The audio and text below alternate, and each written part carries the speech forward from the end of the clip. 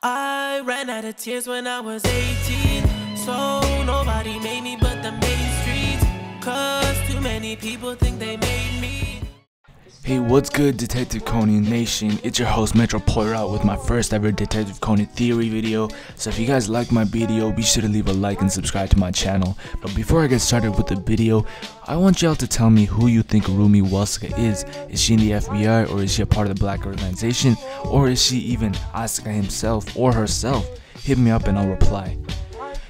But for the main part of the video, which is a theory on who exactly Rumi Wakasa is, I believe that she is Kohji Haneda's lover, not a part of the black organization. First off, we gotta talk about the name Rumi Wakasa. This is eerily similar to Asaka Rum, whom is linked to be the second most powerful person in the BO and was suspected to be the killer of Kohji Haneda and Amanda Hughes. There are already a lot of red flags here, as the author clearly wants us to be suspicious of Rumi right from the get-go.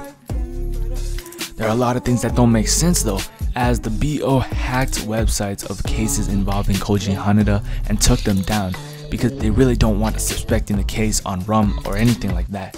So I don't understand why they would have a person named Rumi Wakasa as the second hand in the organization that walks around Japan with that name. Obviously, this would raise multiple red flags to the Japanese police about the incident that took place 17 years ago. But an explanation to this is that she is a neutral and Rumi Wakasa isn't actually her name, and it's just a fake name in order to confuse the BO into thinking that she is related or knows something about the Kohji Haneda case from 17 years ago.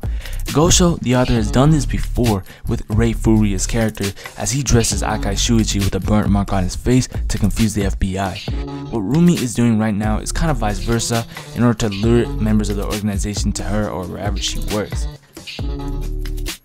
It seems that when we start off with Rumi's saga on DC, Rumi has clearly shown interest in Conan's ability to solve cases. Throughout the old warehouse and Rumi's neighbor case, Rumi's giving hints to Conan to see if he can solve it, and obviously he solved all the cases.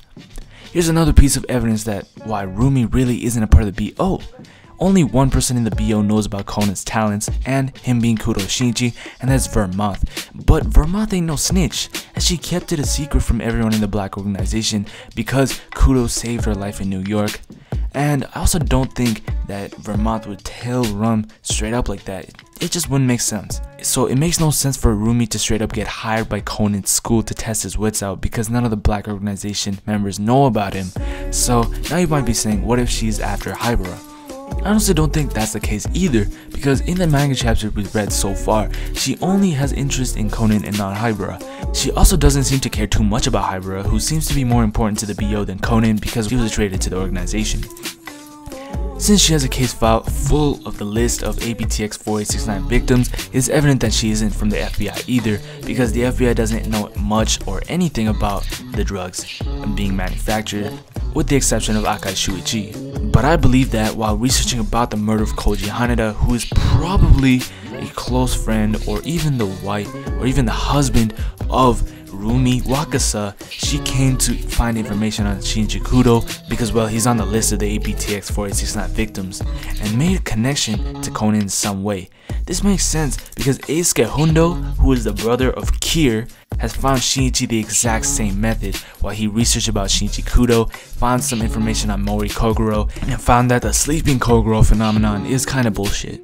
In chapter 1006, there was a panel of Rumi asking Hybera about Shinichi, so it is evident that she's looking for any clues relating to Kohji and what happened to the other people that took the APTX 4869. The item in Rumi's pocket was originally thought to have been evidence from the 17-year-old case of the murder of Kohji Haneda, and it is true, it is a piece of shogi that was taken from the scene. I believe there are two things that were taken, and one of them was confirmed to have been a shogi piece.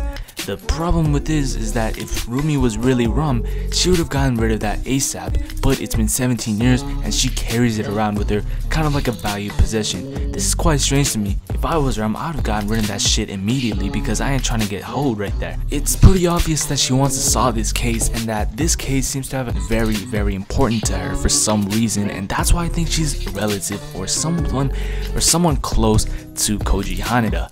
So the final argument I have is historical context. This is a pretty weak argument, so I'm gonna just leave it as kind of a bonus, so you don't need to take this too seriously. But whenever Gosho, the author of the DC series, introduces a new character, they always make them feel suspicious. Some of the characters include Jodie Starling, who many thought was Vermont when she was first introduced. Next, we got Akai Shuichi, who was presumably a potential BO member because Hyro was shook when she first felt his appearance. But both of these characters turned out to be allies to Conan and the gang, so I believe that Gosho is doing the same thing with this character Rumi as well.